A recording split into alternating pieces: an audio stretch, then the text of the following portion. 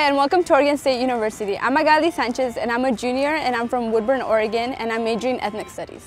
Hello everyone, my name is Marlon Mejia. I'm a senior from Portland, Oregon. I am studying Business Information Systems.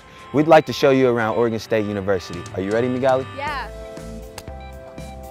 Here at the heart of campus is the Memorial Union, or the MU. It's where I work in addition to being a student. Whether you're looking to stop for lunch, study, or go bowling with your friends, the MU is a great place to hang out. Inside here is the MU Lounge, a quiet and welcoming space where many students stay when they need to focus. In addition to the Valley Library, it's a great place to read, study, or just relax between classes. The center of your student life starts here in the resident halls. There are 15 different student housing halls on campus, all with varying features to ensure there's a fit for everyone here at OSU. This here is the newest residence hall on campus, the William Tebow Hall, named after the first African-American student who graduated from Oregon State back in 1948.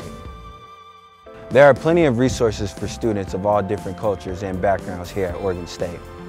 We have a wide array of cultural centers for our students, which is a university feature that's unique to OSU. On our campus, you'll find the Native American Longhouse, the Lonnie B. Harris Black Cultural Center, the Centro Cultural Cesar Chavez, the Asian and Pacific Cultural Center, the Etihad Cultural Community, the OSU Pride Center, and the Women's Center. I work as the center coordinator here at the Native American Longhouse Inahas.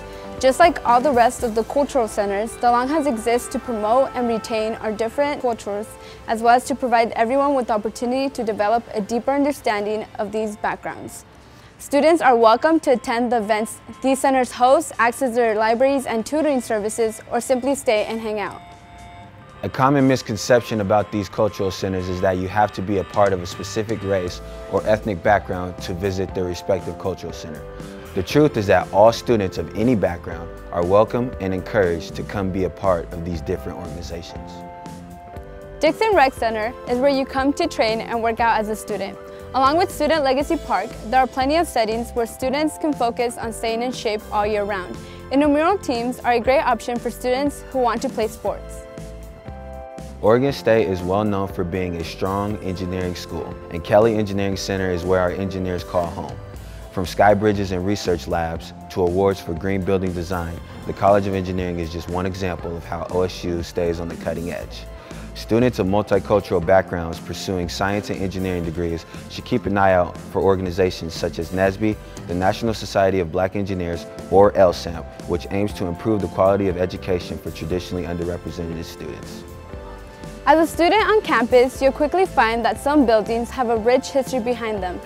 Benton Hall, OSU's music building, was built back in 1888. Weatherford Hall was built in 1928, but today it's been renovated to feature student housing, student business labs, a cafe, and more. Well, this brings us to the end of our campus tour. Hopefully you get a better idea as to how to get involved as a student here at OSU. And don't be afraid to come say hi if you ever see us on campus. Oregon State is a great community, and I look forward to seeing you guys join us.